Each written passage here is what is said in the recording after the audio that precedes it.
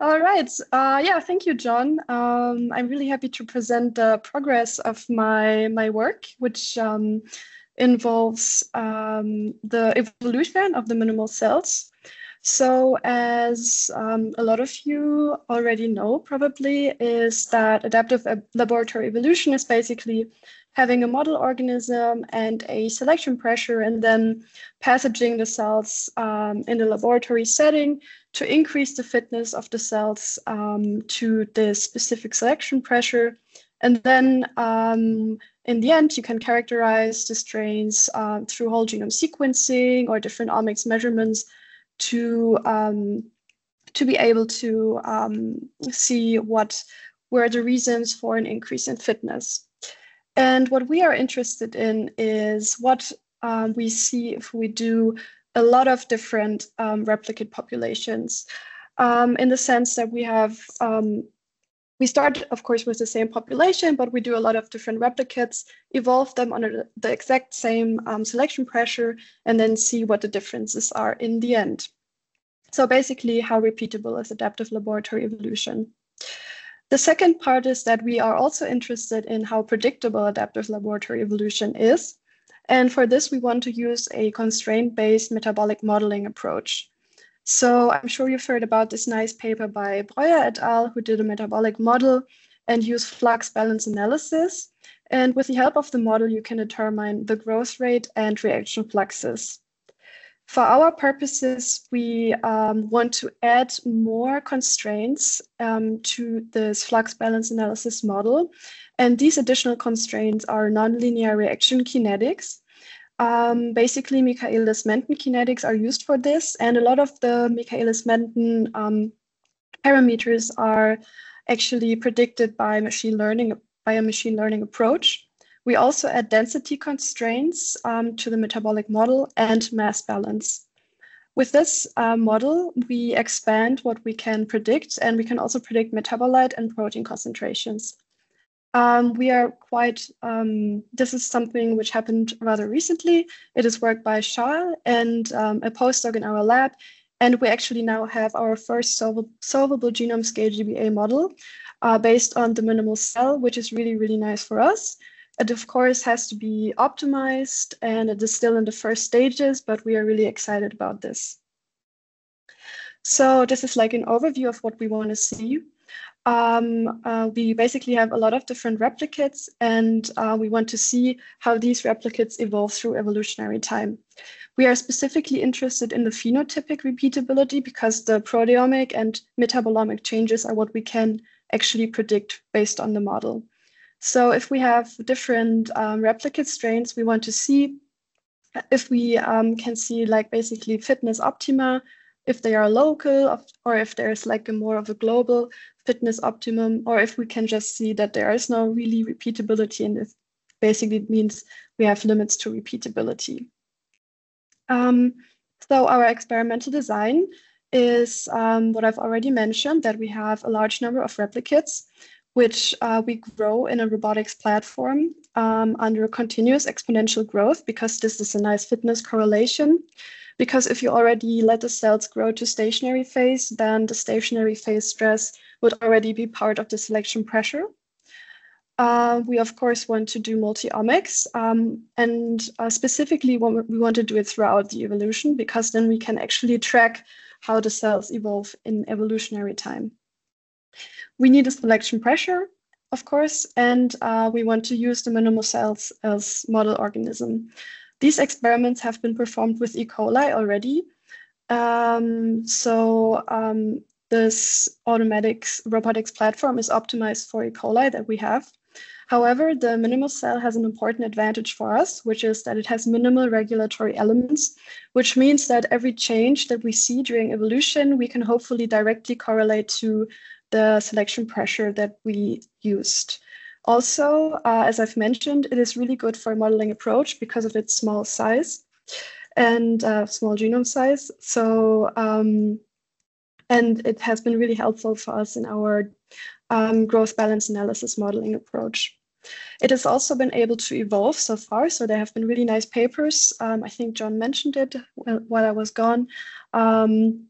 about the minimal cell being evolved in the lab. And the main questions that I am now focusing on is if an automation approach is possible and if a large-scale experiment is possible. Because, as I've mentioned, these experiments have been performed with E. coli, and one disadvantage is that the cells don't really have a high optical density. However, for our experiments, we only need to know if the cells actually are still in exponential phase to be able to grow them in exponential phase. So when I did growth curve experiments, just like a simple growth curve, I can really see I can calculate a nice doubling time. I can still see when the cells are in exponential phase. And this is basically everything that I need to know. This is our robot system that we are using. It is in the basement. It is in a room that is at 30 degrees. The robots produce a lot of heat, so the room is actually cooled to 30 degrees and not heated to it. It has everything that you would need for an evolution experiment. It is a semi-sterile room because the air is filtered. It has a plate reader, an incubator, different plate storages, and a shaker. And this is the heart of the dilution, the liquid handling system. And the main thing that is interesting for us, that it can suck up different volumes. So I think you can see it, that it has individually tuned volumes for dilution. So this is our workflow. We incubate the cells at 37 degrees. We read the optical density every 30 minutes for a given amount of time, calculate a dilution to reach a target start OD, and then dilute and repeat for as long as possible. And this is what we want to see. This is basically growth, dilution, and every time we reach sort of this target start OD. If we just simply grow the cells in the robot system, this is without any dilutions. As you can see, we get a nice growth curve, the same as before, and not really a change in the doubling time. So this is really nice for us. And the last thing that I'm going to talk about is our test run. I was only able to do one until now, which you can see here. It looks like a lot. I'm going to go through it now. It was a 70-hour test run of 12 replicate populations. In the beginning, you can actually really see quite well the thing that we want to see with growth, dilution, growth, dilution. Each gray line represents one dilution that we did. So for a day, everything worked really well, and we can even shorter the transfer time or even lower the start OD. However, you can see that a lot of things went wrong after a day. And after about 2 days, we stopped diluting and see that only 3 out of 12 replicates survive.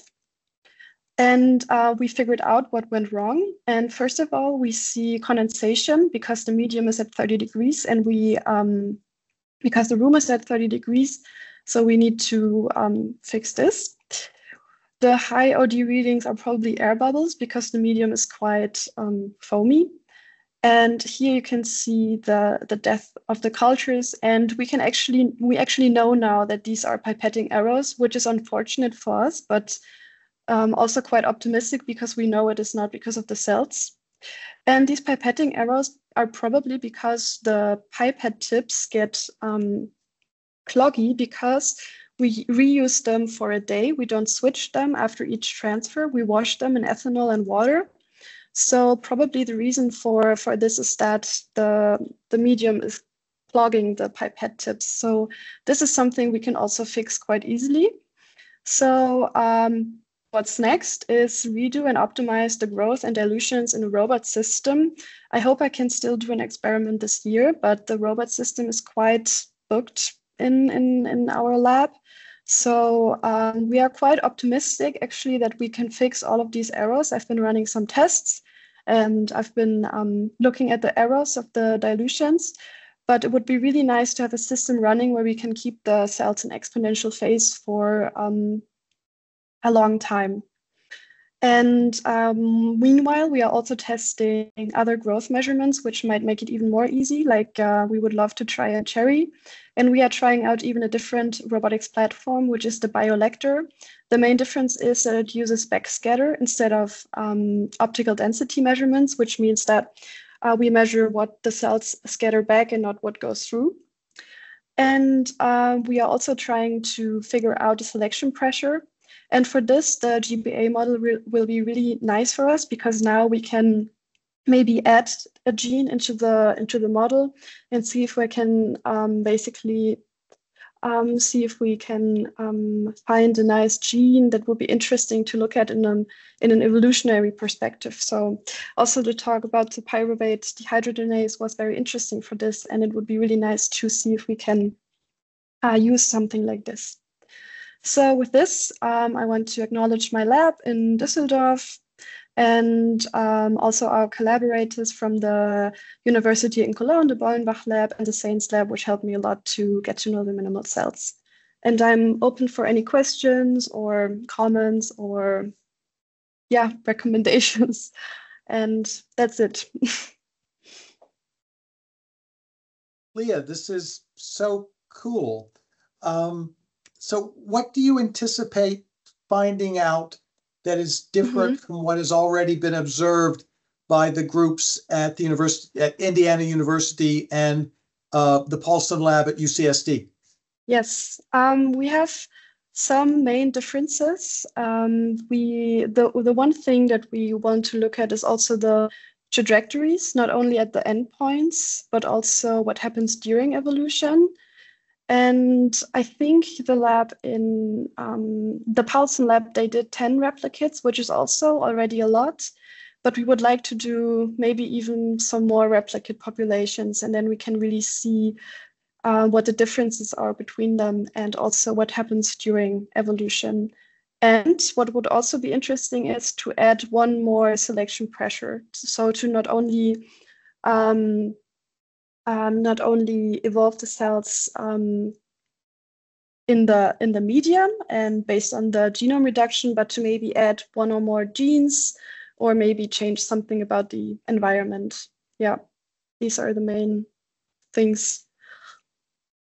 We already know that the Paulson lab grew the cells with shaking, and the Lennon lab at Indiana University grew the cells without shaking, and Lennon saw mutations in FTSZ, and Paulson's group did not.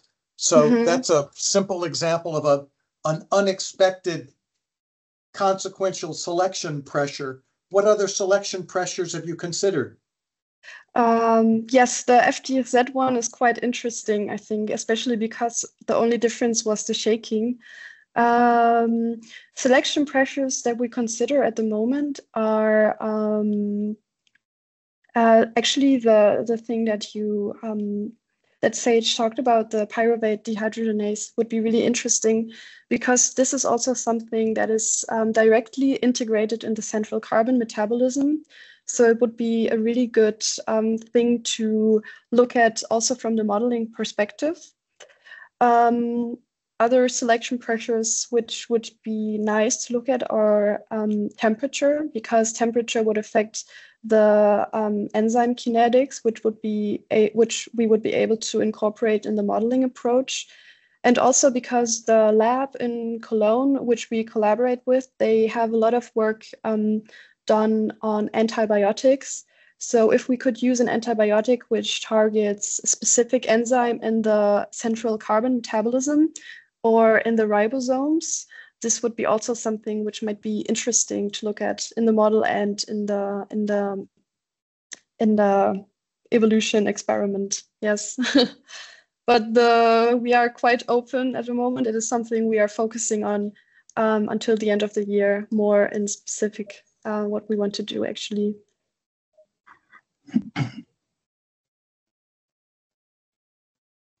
Other questions? I have one, Lea. Kim Wise here. It's fascinating. I mean, you're going to have an extremely powerful tool to look at a number of things. In terms of the way you set up the initial experiments, you're going to do replicas, but would I assume that those replicas are all going to be derived from like a single colony of SIM3, whichever you use? Because otherwise, and I presume you'd be looking at different sets of accumulated mutations at some endpoint. So is that the way you have that planned? Because and I'll make a general statement to the whole community. Well, no, I'll do that now. That this cell has the highest mutation rate of any known bacterium. So everybody who's doing passaging of the cells in their laboratory ought to remember that if they look at anything that could be mutational, and to start with clonal isolates of whatever you do. So sorry, I had to make that comment. Yeah, Leah. Yes, that's a good point. I've been thinking about that. I think we've also talked about that some time ago. For the start of the experiment, we should definitely start from a colony. I've said it in the beginning, and I immediately regretted saying we use different replicates, but of course they are from the same colony. Yeah, for the end, I still haven't decided yet. It would be nice to have a colony, but it would also be nice to really see what the whole mutational spectrum of the population is. I still need to figure out what would be best. For now, I really focused on how the robotics platform is possible to use for the cells. Yeah. Absolutely. Great. Terrific talk. Other questions? I had a question. Very nice talk, Leah. That's really, really cool stuff you're doing. Thanks. I don't know much about this, but I had vaguely read that there are several methods, maybe using like Cas genes and stuff to sort of amplify mutation in certain regions of the chromosome. So you could say try to accelerate the rate of mutation for a particular operon or gene. Is that something you've considered trying to implement? Because then you could really focus it on FTSZ or a particular pathway or something like that. No, I never heard about it. You mean specifically increasing the mutation rate in one region? I saw a paper about this. I'm so embarrassed. know. I can't figure it. I can dig it up and send it to you. I think it was using Cas9 or something to sort of target a particular gene and make it mutate more rapidly. Oh, I didn't know this was possible, but it sounds really interesting, actually. Yeah, that would be great if you can send it to me. I'll dig that up. Yeah. Yeah. No, Me because too, it would James. be. Send it to me as well. Cool. No, this sounds really interesting because targeting one specific region to maybe even a region that would enhance growth, maybe even like ribosomal regions or something would be quite interesting to see. Yeah. Yeah. Okay, I'll see if I can dig that up then. Beautiful work. Great talk. Thanks. Thanks. Thank you, Leah.